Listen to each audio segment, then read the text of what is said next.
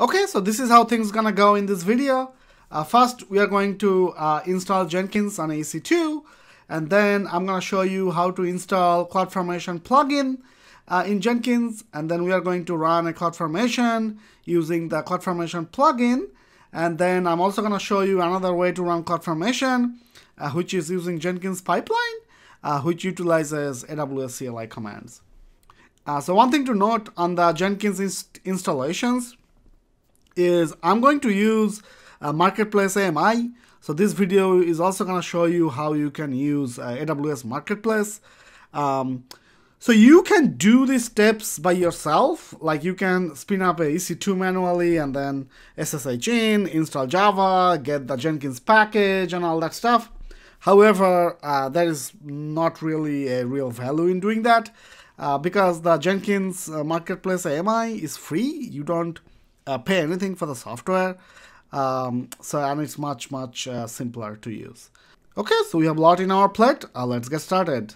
Okay, I am in my trusty console, so I'm gonna type in Marketplace, and then we're gonna click AWS Marketplace subscriptions. Then we are going to click Manage Subscriptions. Then click Discover Products. Okay, let's search for Jenkins. Okay, Jenkins certified by Bitnami.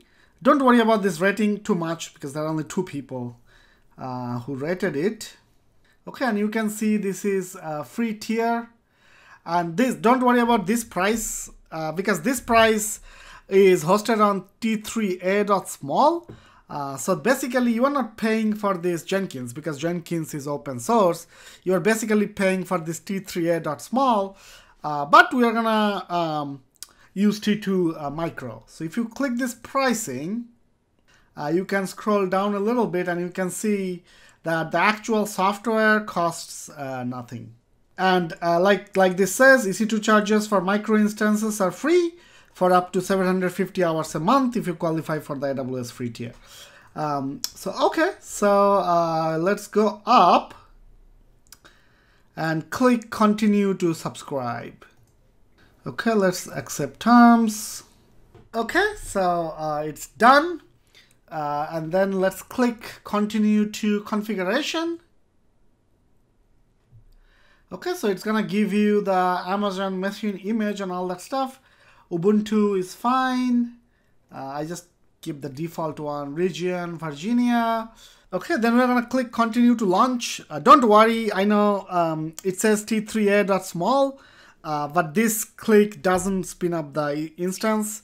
Once you click this continue to launch, it gives you an option to change the EC2. So click continue to launch. Okay, everything keep as is. Change this EC2 instance to T2 micro.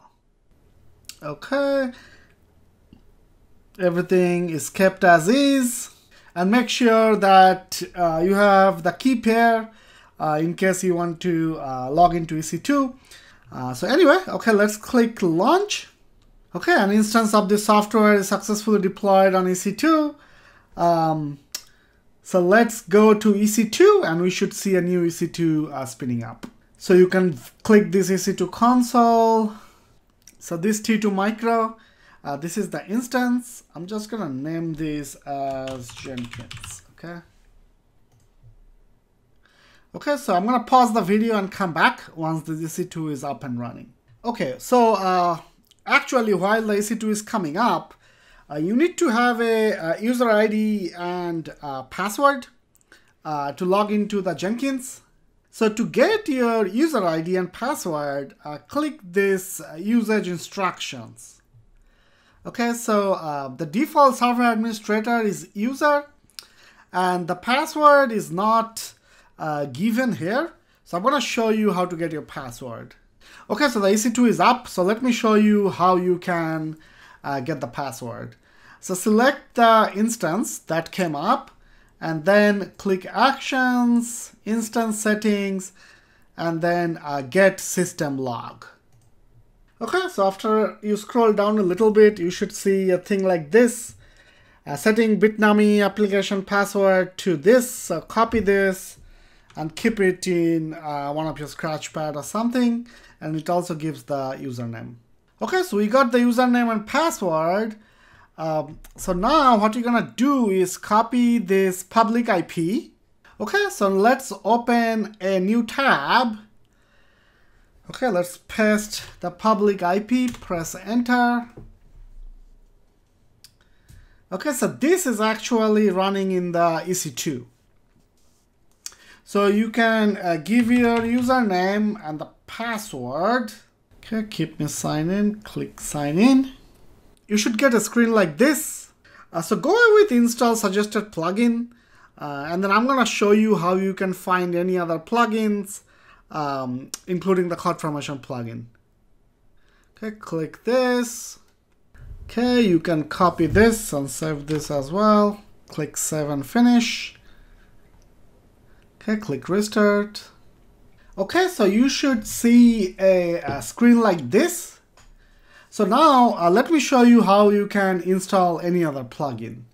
Okay, click manage Jenkins and then click manage plugins. Okay, click available. Pretty straightforward. It's pretty intuitive. Okay, now search CloudFormation.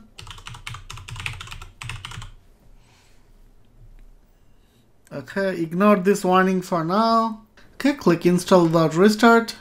You can restart Jenkins. Okay, now go back to the top page.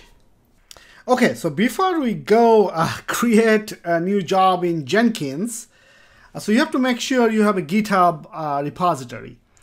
So I'm using my personal repository. I have this CloudFormation-demo. And then under this repository, I have this simplest s3cft.json. So if I click this, it's just creating a S3 bucket. I did not assign any name, so it's gonna assign the name automatically, and then I'm just gonna output the name. Okay, so pretty straightforward. I'm gonna give the link to this file in the resources section so that you can copy paste this CloudFormation if you want. Okay, so go back to Jenkins and then click create new jobs. Okay, so you get multiple options. So there are different kinds of jobs in Jenkins. So one is this freestyle project. This is the most popular type of jobs. It can combine with a source control management, build system, etc. And then we have pipeline and etc. So for this one, we are going to use a freestyle project. Let's put a name, CFT demo -Jenkins plugin. Okay. Click freestyle project, click OK. Okay, so if you scroll down, you'll see the source code management. So if you remember the big picture, so this is Jenkins, and it has to get the code from a code repository, right? So we are using GitHub for this one. So let's click Git. And now, remember I showed you that I have my own repository. So basically, click this. So get the repository name, Control C, go back here, repository URL, paste the URL, and then credentials. So what you're gonna do is you're going to add and click Jenkins, and then you have to give your GitHub user ID and password, and you can keep these two fields blank. Okay, so I already have them filled out. So I'm just gonna put it here. Okay, and then if you scroll down, so under this build environment, you will see this create AWS CloudFormation stack, right? So this is coming here because of the CloudFormation plugin that we installed. So if you click this question mark, you will see from Jenkins CloudFormation plugin, right? So click this create AWS CloudFormation stack. So here we are going to give the name of the CloudFormation template. So basically we're going to give this, copy this, go back, paste it, give a stack name, Jenkins CFT plugin.s3. How about that? Okay, CloudFormation parameters, we don't have any for this one. I'm going to show you one with parameters in the next demo. So this is the tricky part, AWS access key and AWS secret key. So what the Jenkins does is it calls the CloudFormation API using the secret key and access key. So basically, to minimize the risk, you have to create a IAM user who only has access to CloudFormation and S3 bucket. So if I go back, so make sure you watch the IAM user role video. But let me show you real quick. So type IAM, click users, click add user.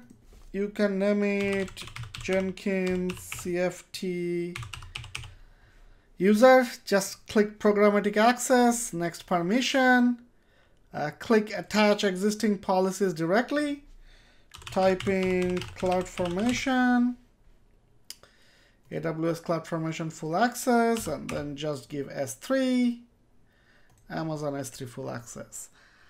Click review, click create user. Okay, so save this access key and secret access key. Okay, and then paste it into the Jenkins job. So let me copy the access key,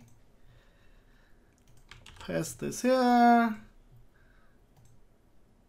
and then a secret access key, paste it here. Okay, uncheck the automatically delete the stack. I don't want my stack deleted. And click save. Let's click build now. We are going to automate this in future as well. But for now, let's manually trigger this. Click build now. And you should see it running.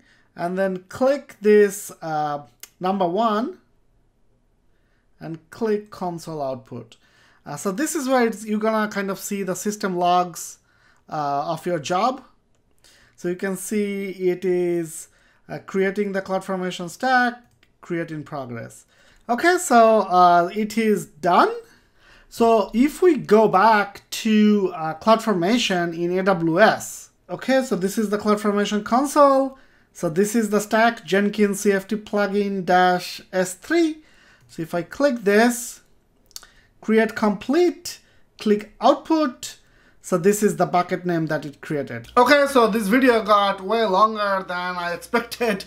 So I'm going to put the next part on how to run CloudFormation using pipeline on the next part. So look out for that. I have the content recorded. I just have to edit it. So I'm probably gonna release it over this weekend. So all right, so if you like this content, please like and subscribe as always. And I'll see you guys in the next video. Peace.